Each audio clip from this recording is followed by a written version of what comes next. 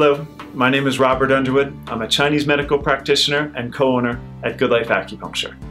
I'm also a parent, and children are not just mini adults. We have specific methods to treat them that are safe and effective. I know that because I've seen them work on my own children.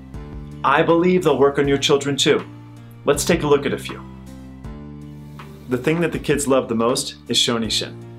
This is an ancient technique that assists a child's body by moving blood and oxygen to areas where they're needed.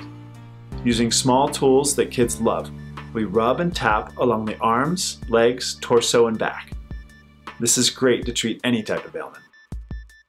When we use massage, we use our hands to gently help digestion in the child's abdomen. It's very common for their systems to get sluggish, and this is the perfect way to keep things moving. You may have heard of cupping. This is a crowd pleaser because it makes a funny sound when they're removed. So we call it frog kisses. It's used to help the lungs push out colds and stops long-lasting coughs. One of the things that sets us apart is our herbal knowledge.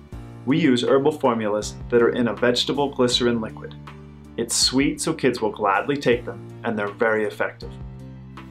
Cold lasers simulate the effects of needles, with the red being used to increase oxygenation and blood flow to aid healing, and the blue used to calm inflammation. This is another very popular tool because kids love to see the red and blue lights on their skin. It doesn't hurt, and they're just held on the surface of the skin for 30 seconds or so. At our clinic in Longmont, we have certain days set aside for children to get treatments. We have games and toys, and it's a very kid-friendly environment. We here at Good Life Acupuncture believe that life is too good not to feel it, and that starts when you're young. So if you're looking for a way to stimulate your child's immunity, or to treat a specific concern, I would love to speak with you.